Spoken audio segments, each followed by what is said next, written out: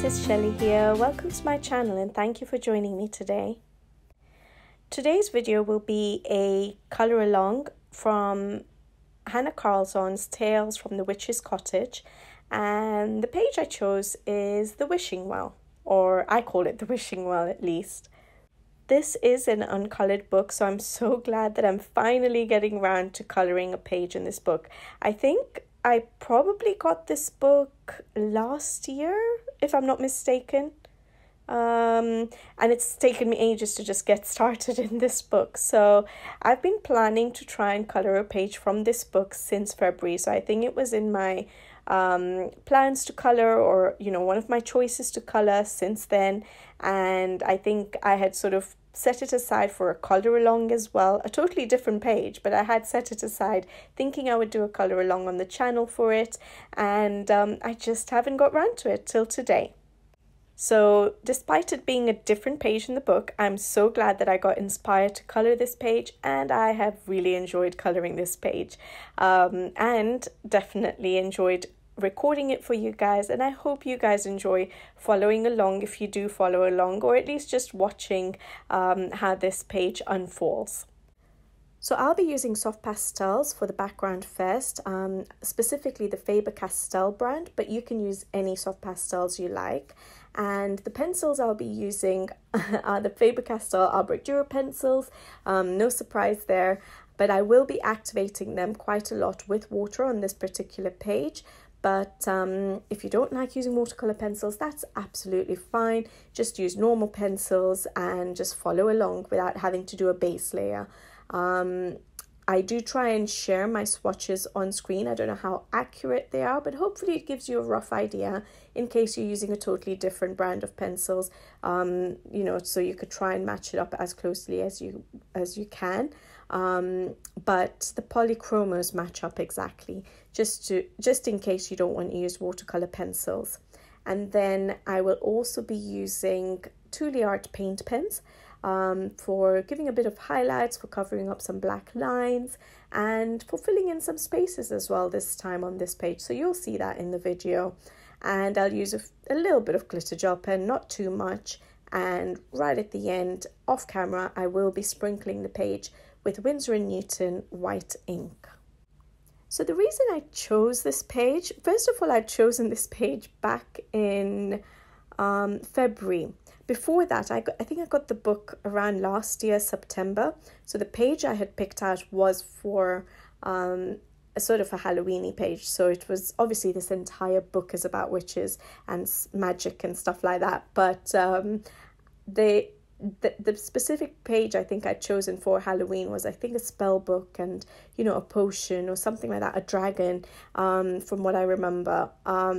But I didn't get round to doing it in Halloween last year. So when it came to choosing what pages I'd like to colour, I think for the spring season, I picked out this particular page because I thought that I was going to try and make it look, you know, spring-like. So make it colourful, make it, you know, pretty trees, pretty flowers, colourful, basically, and give a vibe of spring rather than anything too magical.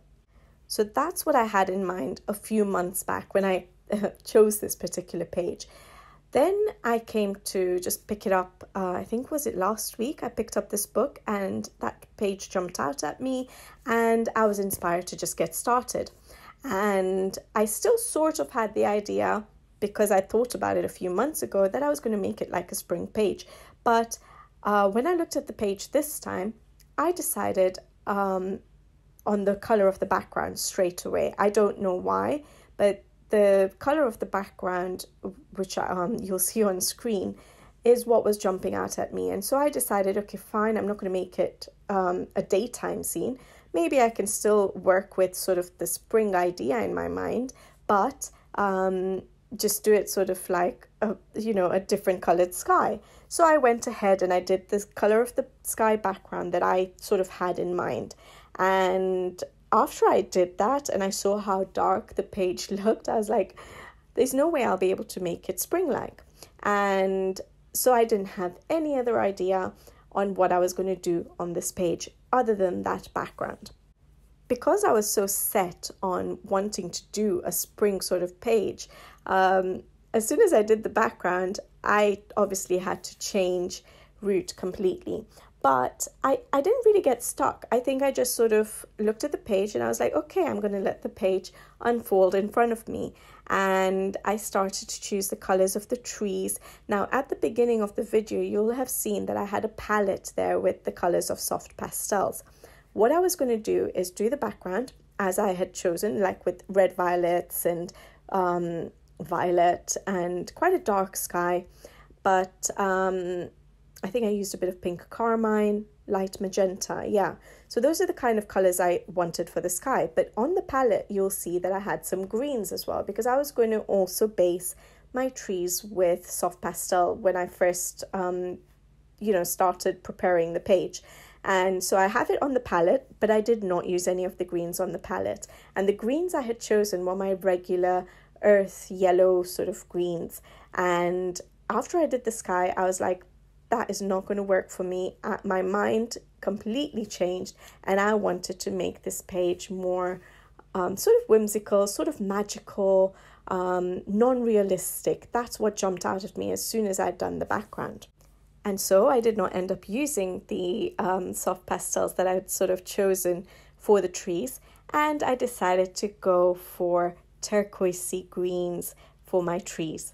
And so I started with the trees on the sort of the top of the page, so the actual trees, and I loved how it was coming along. So I started playing with my Albrecht Dürer pencils with regards to basing it with a few layers of like the turquoises, and then going over with some greens and just adding colors. I think I put in a bit of purple, and I was just having fun with those trees. So then when it came to do the bushes, I was like, I didn't want them all to be the same color as the trees. So I decided to go for the more purpley based ones. And in my mind, I had thought that they were going to be a lot lighter, because otherwise everything was becoming too dark. But it ended up becoming dark like it normally does with me. I just keep adding color, and so yeah, it became quite dark, the bushes, but I love the color I chose again. So I went for the more purpley idea, but with hints of a little bit of blue and stuff like that. And I just really liked how it was looking. Once the trees and bushes were done, the page just instantly came to life for me, because it just took a totally different turn. It became magical. It looked so different to how I usually color, because I would normally go for the yellow greens and keep things a bit more realistic. So I absolutely loved how it was looking. In fact, I was just watching the first Avatar the other day, and it looked like Pandora for me, basically, with all the bright colors in that world. So yeah, I just really liked how it turned out. Before I go any further, I did want to mention that I did use the soft pastels at the start of the page for the background, and I did use an electric eraser, a Derwent electric eraser, to erase any parts that I did not want covered with soft pastels. And then I used a fixative, Winsor & Newton workable fixative, which I show on screen this time, before I carried on with the rest of the page. The reason I'm mentioning this, and I don't know why I forgot again, was because on one of my previous videos, probably just maybe Wild Mouse Ururi, I did forget to show on screen the fixative I use, and I think I normally do show it when I use soft pastels, but I did happen to forget on that video, and I got a request to share it in the future. So I think I'd already recorded this video, but I remembered to put it on screen this time. So just in case, yes, I use soft pastels at the beginning on this particular page before I start working with my pencils. So I do erase anything I don't want, and then I use a workable fixative, specifically the Winsor & Newton one. I spray the page, let it dry, and then I start working with all my other mediums. I've also had a question regarding whether my pencils work okay after I've sprayed a page with fixative. Yes, they work absolutely fine, and I can, as you'll see on screen, activate the pencils as well, and the water works fine. I don't think it gets resisted with the fixative. So I had got a question in one of my videos about how the activating part works on paper that has been, sprayed with fixative at the beginning, and to me it works absolutely fine. I've done that quite a few times because I do tend to use soft pastels quite a lot, and if I use them for backgrounds, I tend to try and do my backgrounds first a lot of times. So yeah, I've not had any issues with that, and I just wanted to mention that before I forget, which I obviously did, so I'm glad it came to my mind. You may see on screen that there are certain areas that the eraser doesn't get rid of the soft pastels completely when I try to erase it, but I used a lot of soft pastels, and I was using the black and stuff like that, so quite dark colors, and I was going over and over to get that intense background that I wanted. And because of that, yes, not all the soft pastel got erased, but when I go over with the pencils, it does cover it up. And I also use paint pens at the end, so it didn't cause any issues for me when I was coloring. All right, so going back to discussing the page, basically I'd done the trees and the bushes, and I loved how it was looking, and I was actually excited to colour the well. I think that's the thing that actually grabbed me to this page, was I wanted to work on those bricks or the stones, and I was excited to colour that, and I chose to go for grey, so I didn't want to add too much brown. The page was quite a cool, like at this point the page was mainly cool colors, and so I didn't want to bring too much warmth to it right away, so I didn't want to use too many browns or yellow brown, so I decided to go for, and I didn't think reds would work, so I decided to go for grey bricks, but I did add hints of green as a base. So I used green, and I activated it with water to create sort of a greenish base, and then worked with my greys on top of that, so that there was a hint of green to it, but the stones were actually grey, and I like that effect. So I was really enjoying using my Albrecht Dürers on this particular page for some reason. I was just getting inspired to do a little bit of mixing with my pencils, with the colours. So I enjoyed doing the stonework for the well, and it gave a little, I think the greens I chose, which was olive green yellowish and earth green yellowish, I think, and they brought a little bit of warmth to the page. And then the roof of the well, I decided to go for blues, but different blues to what I'd used in the trees. But I really liked how that turned out, and I think I used quite a bit of grey on it as well. And then I'd kept the wood, the framework sort of the wood framework to the end, because I wasn't sure what color I was going to do, because to me the most natural thing is to go for brown wood. But like I said, when I was looking at my page after the trees and bushes and all were done, I didn't think that brown would fit as well with the magical feel of the page, and so I was a little bit stuck, but then I decided to just use the similar greys that I've used for the stonework, and sort of bring in a little bit of blue from the roof onto the wood, so that it just differentiates the wood colour to the stones a little bit. So I used majority of the same colours I used on the stonework for the wood, but I added the little bit of blue to it, like literally little random hints of blue. And I was really happy with how the wood turned out. For the ground, I decided to go for brown finally. I thought a little bit of a warmer colour would work in the page, just break up all the cool colours, and also I'd used a lot of grey already, so I decided to go for brown, but I tried to keep it quite light. And following that, I had to then decide what to do with all the flowers that were there and the leaves. So the leaves were a little bit easy. There were lots of them, so I just decided to base it with the Tombow jewel brush pen, and I decided to go for the colors that were on the trees, so the turquoisey greens. I decided to bring it down to the bottom of the page to do the leaves and to break up all the purple that was there. So yeah, so the leaves were decided, and then I had to choose what color to do the flowers. The flowers were quite small and it would have taken me quite a while to do it with pencils.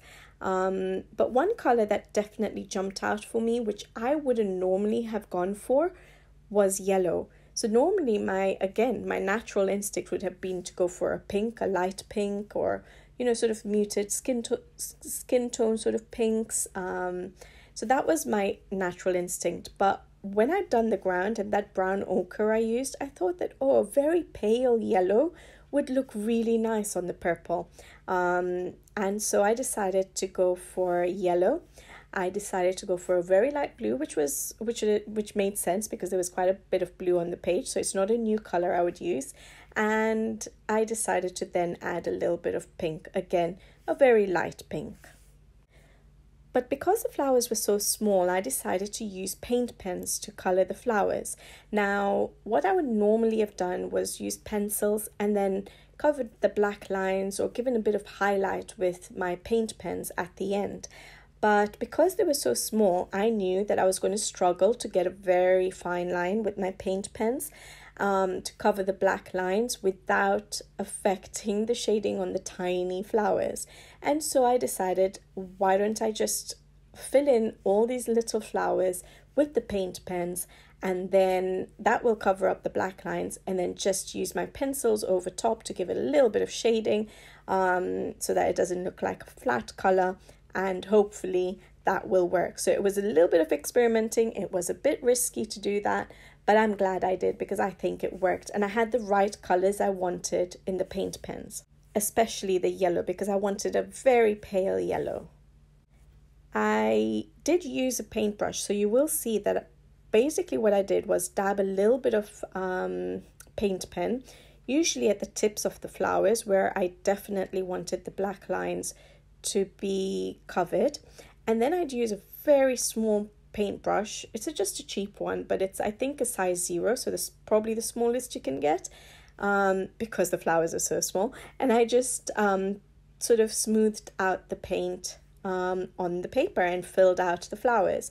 And the reason I did this was, one, to sort of just spread the paint a bit easier without having to use the paint pen, because sometimes they can be a bit blobby and a bit more paint than you want comes out. So it sort of gave me a little bit more control.